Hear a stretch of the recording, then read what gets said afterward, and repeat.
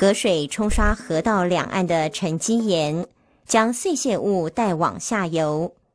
当其流速减慢时，碎屑物开始沉积，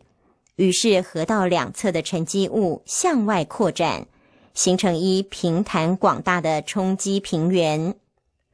如果因陆地抬升，加上河水往下切割出更深的河道，造成河床下降，河水面也下降，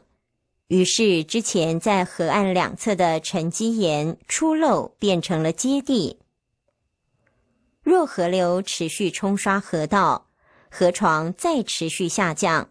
而旧的河阶已被抬升至较高的地方，便又再产生一新的河阶。